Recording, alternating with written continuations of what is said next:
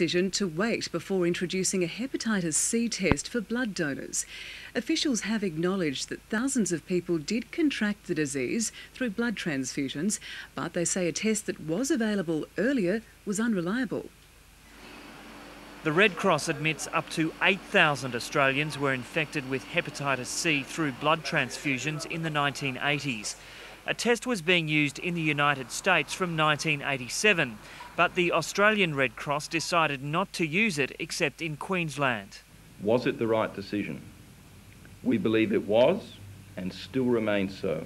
The Red Cross says studies have shown the ALT test to detect liver problems was ineffective because it didn't pick up 80% of hepatitis C cases and 90% of positives did not have hepatitis C. The Red Cross flew in a US expert today to back it up. We showed that ALT testing failed to decrease the risk of non-A/non-B hepatitis in these patients. There were also concerns the introduction of a test in Australia would disrupt blood supply. Red Cross was very concerned about serious blood shortages occurring if they threw away at least 5% of their blood.